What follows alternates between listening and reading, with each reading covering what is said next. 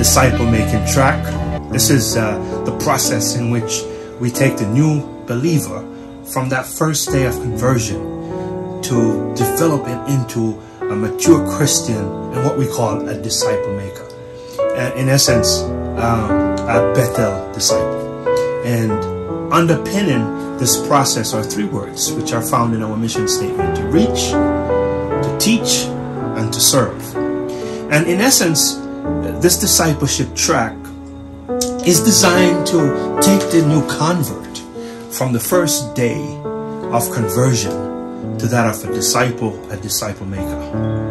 It sets forth in the very first course that we walk this new convert through is for them to understand what has just happened to me and how am I to grow spiritually.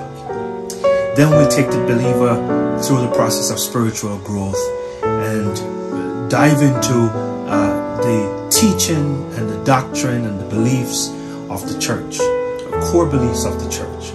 Then we take the believer to the next two levels that deals with the protocol and the ordinances and the polity of the church. How do we behave as a church? What are the expectations in our service and in our carrying out of our daily Christian life?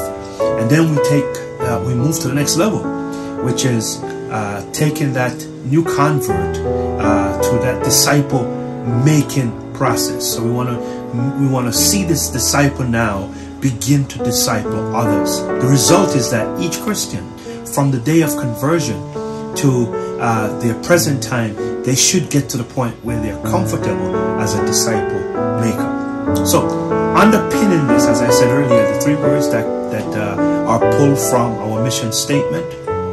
And our mission statement can be separated into three main sentences. The first one is that at Bethel, we seek to make disciples by reaching them through the proclamation of the gospel message.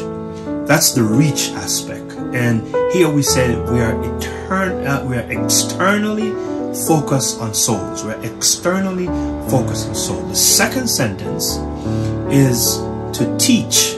And here's what that sentence says: to make disciples through the teaching of the Word of God.